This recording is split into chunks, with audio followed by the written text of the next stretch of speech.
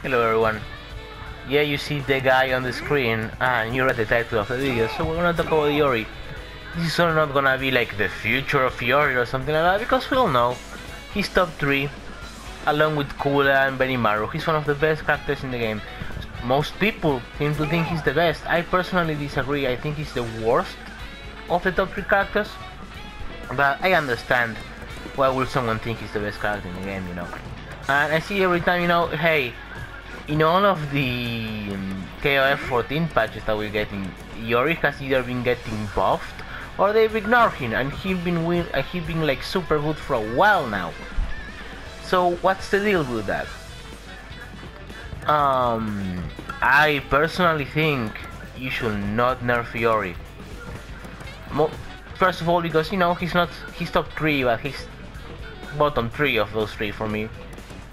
And you should not nerf Iori, because that wouldn't change a thing. You will still, unless he fucking sucks after you nerf him, and even then, we're gonna talk about that in a second, you will still see Iori's everywhere in tournaments. You know, you see people in chat always complaining, oh boy, another Iori player, oh boy, they're heroes. But like, even if he wasn't top tier, you will still see Iori everywhere. And that's because if you've been playing KOF for a few years now, you know how to play Iori. You know. I know Kyo is the main is the main character, but Iori is the Ryu of this game. With the exception of 12 and kinda 13, Iori's been the same. He doesn't change. Maybe he gets a new super. Every other character in the game is constantly changing, but not Iori. If you know how to play Iori in KOF 14, you'll most likely be able to play him in 98. If you can get by the execution barrier, because that game it's harder to press buttons and shit and do combos in that one. But if you know the Iori fundamentals, and that's mostly the KOF fundamentals, if you know how to play KOF, you know how to play Iori. You see people picking him all the time because he represents KOF fundamentals. He does. Antinomy, then why do you put him in a yellow circle? You shut the fuck up, you piece of shit. You shut the fuck up right now. But that's it. He just represents KOF. He's always really strong, why people will not play as him. He's the perfect fighter. Iori is the perfect fighter. He has long range tools, not the best, but hey, he has long range tools. He has something to fight at long range, that's super important. He has mid range tools, and he has close range tools. He has the almighty taco, man. He can move super fast again. He can be at the space of the screen he wants to be. He has an invisible reversal, standing lows. He has everything. Overhead. He has all the tools a fighting game character could wish of. Topped off, the only thing Iori needs to be top tier is damage. I don't know why, I have a brain fart there. Like, this is the easiest combo in the world. I was like, yo, oh wow, really, Antinomy? Come on. There we go. He has easy combos, they're not hard. It's not like he doesn't... His combos are easy, not on the hard end to execute. His neutral game is harder to execute, mostly because the better you are, you need to get good at, hey, how good are you at doing his command throw? How good are you at... Whoop, I'm not doing it, you know, bullshit like that, you know? Man, you know when you're fighting a Iori player where he does some bullshit like this, like, yo, bam, and they hit you. That's how you know you're fighting a good motherfucker. That's someone who been playing Iori for years, man. I always get hit by Aragami feint.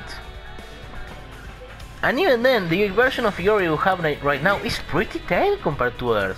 He can cancel this. This comes out in 4 frames. This used to come out in 2 in 13 and other games. 2 frame normal. Not everyone in the game can, like, only like in 13 only like 3 characters had 2-frame normal, you know, like there weren't that many. Not many characters in fighting games get 2-frame normals. It's pretty dumb. He doesn't have any infinite. He does a stupid amount of damage, but again, that's what he needs to be playable. That's what Iori needs to be playable. If you look at the track record of games in which he's not good, like KOF 11, it's because he does shit damage you don't get in those games. And also everyone in KOF 11 is kind of a Marvel character, but guess what? Go look right now, go look the most recent KOF 11 tournament. You'll see a bunch of Ioris there. Why? Because why stop playing Iori? He's always a character you can trust. You can always play him in any game, with the exception of 12. Even in 13, the DLC character, they put in, hey, have all Iori back, you know, kick ass with him. I played the only game in which I don't play Iori is 14 because I promised myself, hey, let's keep playing King, but let's spice it up. There's a lot of new characters, also for returning cool characters. Let's play one of those. Let's play some of those, you know. So I promised myself not to play Iori. Well, in KOF 14, big mistake. But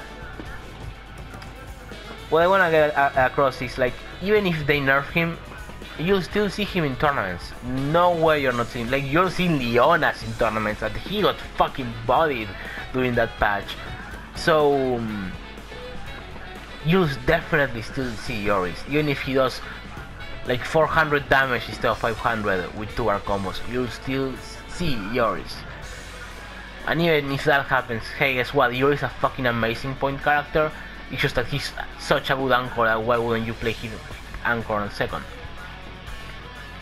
And you'll honestly, because everyone uses him, you'll get used to fighting Iori in no time. Maybe no time, maybe it takes a few years, but once you get used to, hey, I'll be real. Let's go to characters select screen right now. Right now.